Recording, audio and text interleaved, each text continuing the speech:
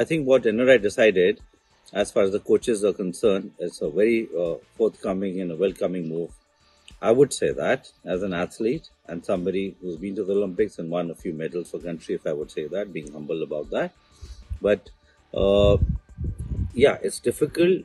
They've not fired all the coaches, which is being reported wrongly in the media.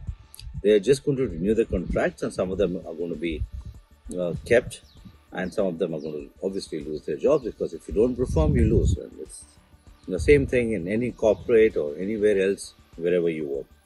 So I think they've done a good job, and everybody has to be accountable for whatever they do, because at the end of the day, they're getting paid for it, right? And a lot of money has been spent by the government, by Sports Authority of India, and a lot of time has been spent by NRAI, Federation. When I say NRAI, I mean Federation, to go into nitty-gritties and everything, and organizing camps and all that. So they have to be accountable about, and they have to perform.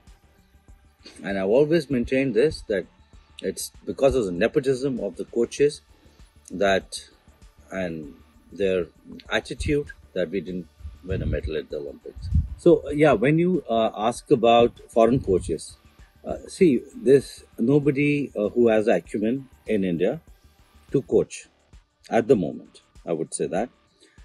If you ask Colonel Rathore, Abhinav or Gagan to come and coach, yes, I understand. Not because they're Olympic medalists, but yes, they've understood the game, whichever discipline they've shot, to some extent, right? I don't have the acumen myself to coach. My coach was Murad Ali Khan, and he was not a coach. He never told me what to do, what not to do. He didn't interfere in what I wanted to do, but he was just a mentor to me. And why he was a mentor, he would draw the line where. But these coaches today, they don't know where to draw the line.